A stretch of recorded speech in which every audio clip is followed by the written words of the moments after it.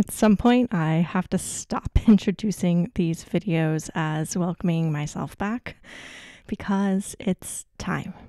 Time I really jumped back into YouTube after taking the past year to focus on work with my students and to just cope with the pandemic. And that's what I want to talk about today in today's video.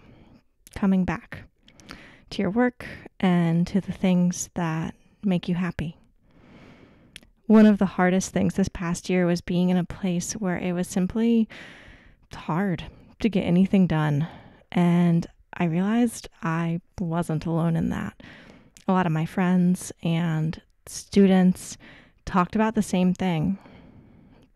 Burnout is something we all go through at some point, but there's nothing like being stuck inside for an entire year to get everyone on the same schedule of feeling burnt out or uninspired for a lot of the time. So today I want to share with you a painting that helped me break out of burnout and get back in touch with what inspires me, and talk about how you can either get out of burnout or help prevent it from happening. To kick off, I suppose I should ask, what is burnout or art block? In my experience, feeling burnt out or blocked tends to feel like depression. You feel nothing, but you also feel overwhelmed at the prospect of doing anything. You have no drive to work, and the work doesn't excite you. As far as the difference between block and burnout go, if you feel blocked, it may be a short-term feeling that happens around a specific project. But if you're burnt out, you may have trouble feeling any motivation to paint at all, or difficulty translating that desire into actually doing the work and getting joy out of it. I see this talked about a lot for artists working in animation, comics, concept art, and illustration. Places where your creativity has to be really high because you're always creating out of nothing to a certain extent. But I haven't seen it talked about for fine artists and realist painters specifically, and that doesn't mean it doesn't happen and happen often. Mastering realism or diving headlong into an atelier program, those are things that are primed to create art block and burnout in their own way, and I don't see enough artists talking about it. Instead of feeling like you're out of ideas, like you might if you're working as an artist in the industry, what I find to be really common with painting and mastering realism is that you encounter this gap between your eye and your hand. Your taste has advanced more quickly than your skill has because skills simply take more time to catch up. So getting better means you actually feel like you're getting worse sometimes. Awful, right? I'm going to put up a quick diagram of what we think learning looks like when we're trying to become the best painters we can be. The horizontal line in this graph represents our taste, or where we want to be, and the line that's going up at an angle is our skill. This is how we just unconsciously expect learning to work. Even if we know better, this is what our brains think should be happening.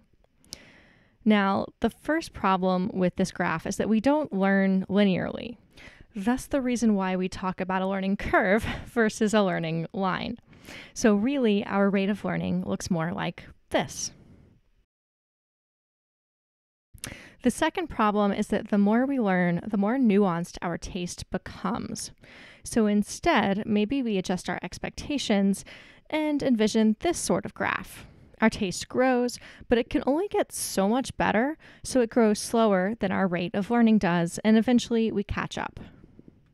But it isn't really this simple either, because we tend to learn and develop in these sorts of ebbs and flows where we have a breakthrough applied over the course of a bunch of paintings and then plateau until we reach the next breakthrough.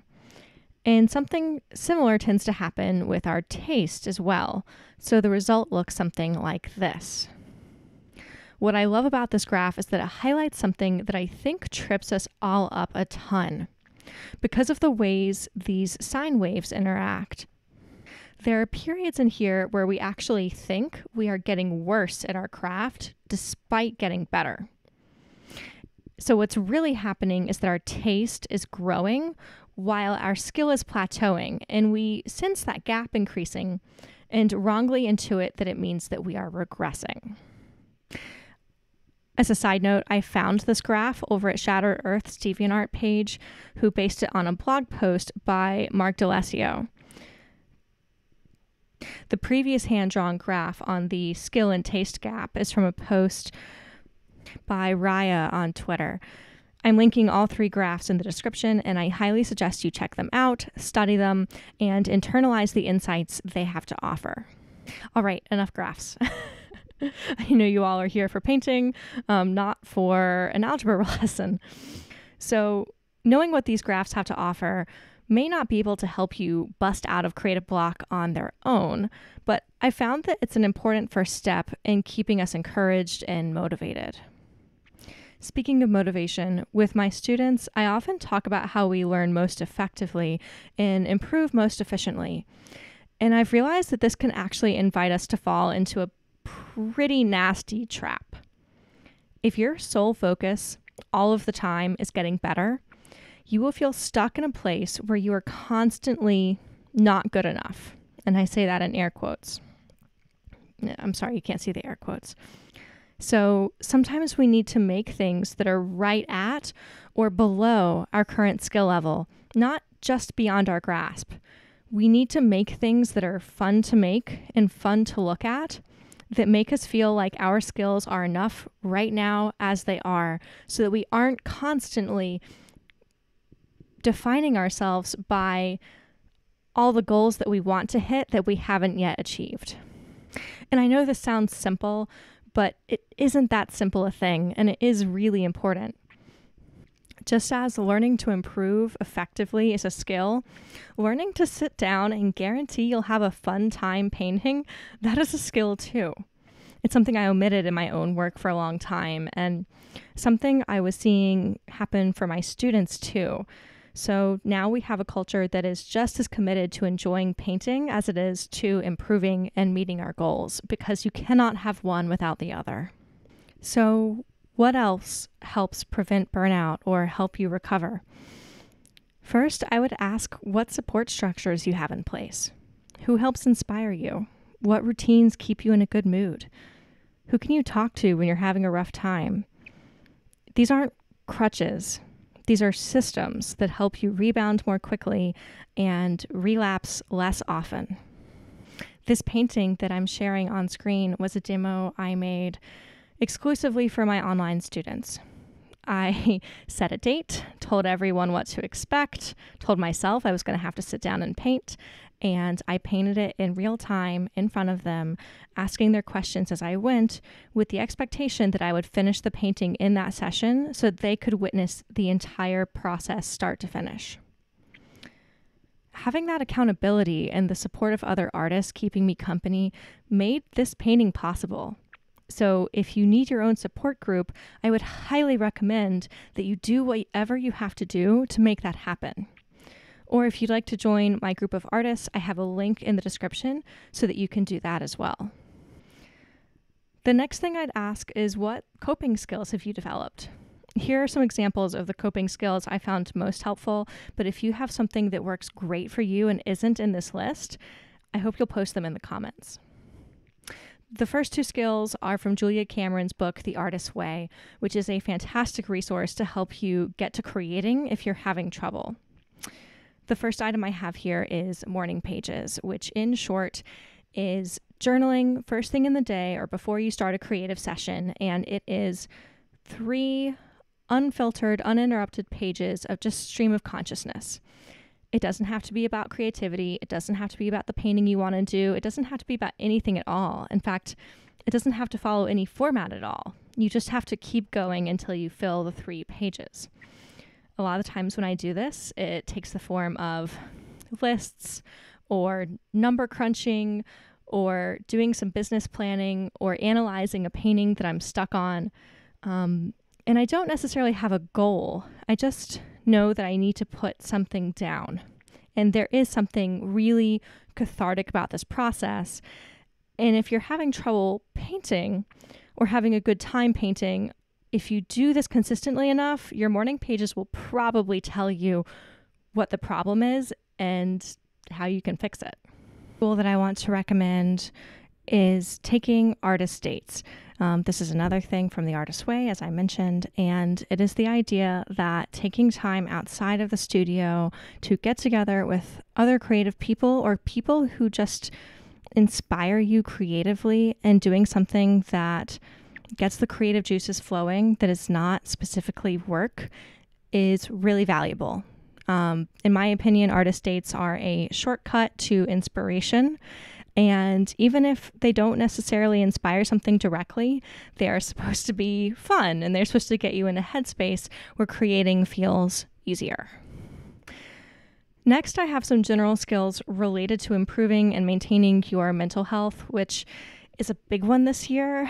And even once we're out of all of this and things feel back to normal, I find that most painters I talk to really struggle to pay attention to these things and keep them up. So the first thing I'm going to suggest if you feel burnt out is therapy.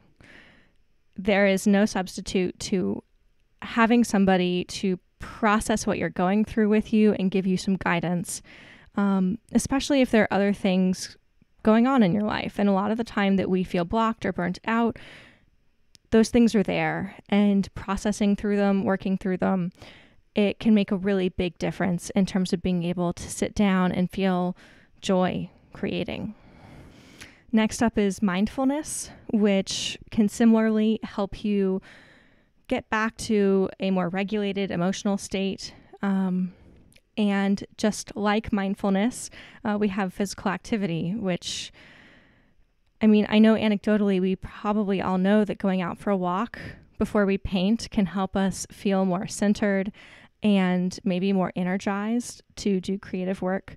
But both of these things go hand in hand in terms of getting us to a place where we just feel grounded and I don't know if happy or at peace are necessarily the right terms, but they're certainly steps on the way to that experience.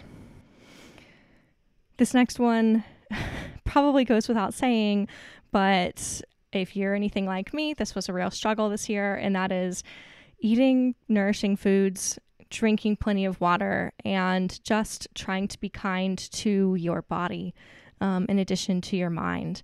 Before this, I mentioned physical activity, and I kind of talked about it in terms of the mental benefits that it gives us. And there has been a lot of research showing that physical activity can have a really profound impact on your mental and emotional well-being.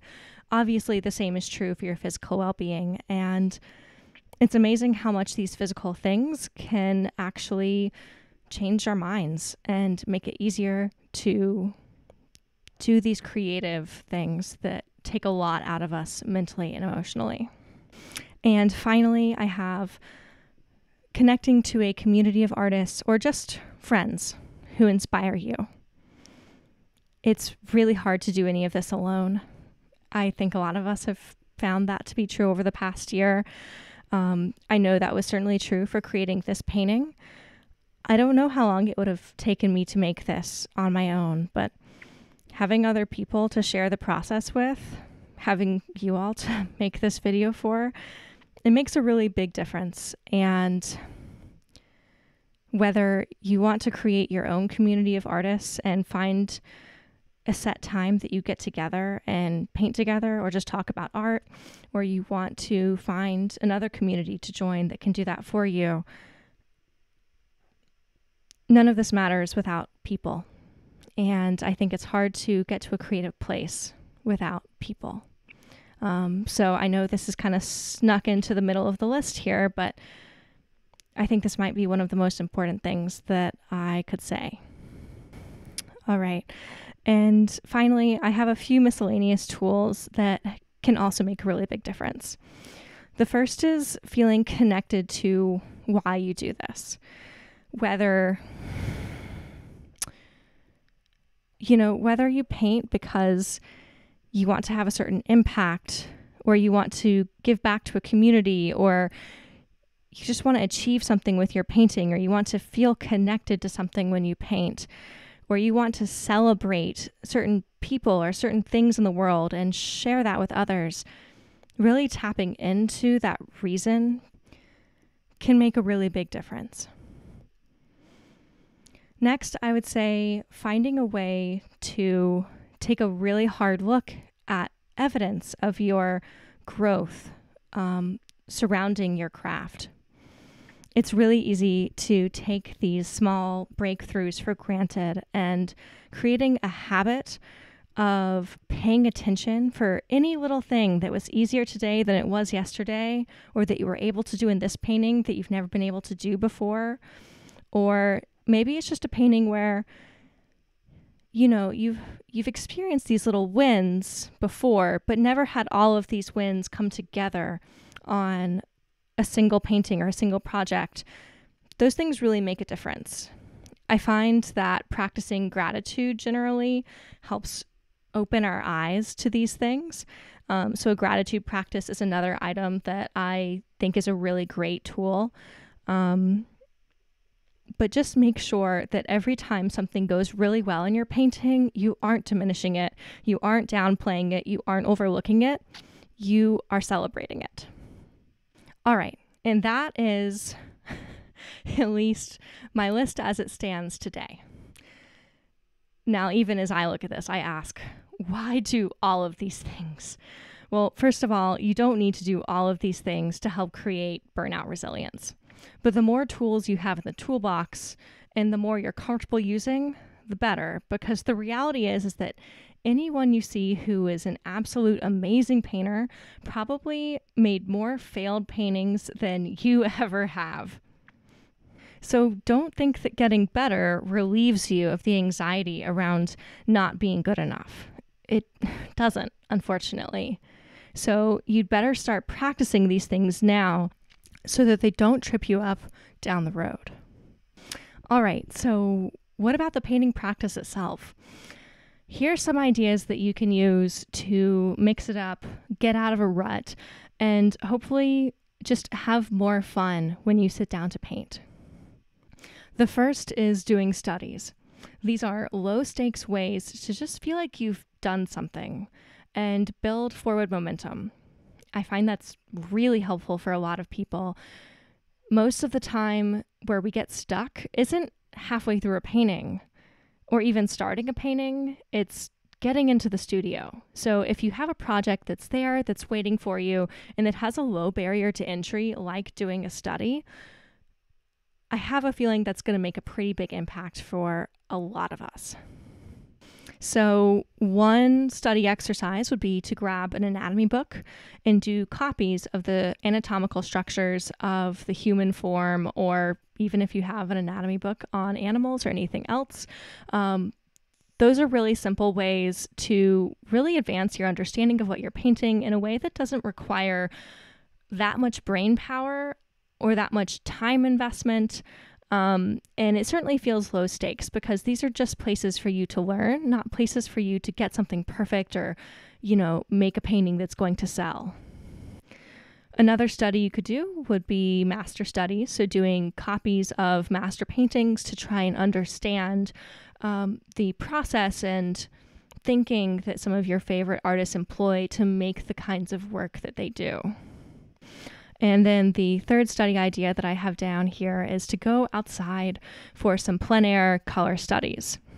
I find that when painting outside, usually the light in the environment changes so quickly, especially at certain times of day when the light is really striking, that I don't really have the opportunity to get precious or kind of anxious about what I'm able to make. I know that at maximum, at certain times of day, I might have 15 minutes before the light changes and the image is just completely different, and it makes more sense to just start over on a new painting. So having that really short window for working, I think, can have a profound impact. And I think there is simply something really connective and restorative about being out in nature that I don't want to discount here. The other suggestion I would have besides studies would be to play in a new medium that you are not trying to be great at. So on this channel, you see me working in oil all the time. I think there's something to be said for going out and using gouache or working in charcoal, maybe. I find that charcoal can maybe be like very close to oil, and it's easy for me to take charcoal a bit too seriously, but I'm not trying to be a great gouache painter. So taking out the gouache set can be a way for me to just loosen up and have fun and relax because there are no stakes when working in that medium. And I'd really love to hear from you all. What do you do if you just need to have fun on a painting? How do you guarantee that happens? I think this is a place where we could all really benefit from sharing with one another. And as I go ahead and add my signature to this painting, this is it. I hope if you are feeling the way that I felt, that this video has been a help to you. And I would love to hear about the paintings that you've made that have felt like breakthroughs, just like this one. For everyone who is new here, welcome. Thank you so much for subscribing. And I hope that if this is the first video you're watching, that you enjoy this and want to subscribe and stick around as well.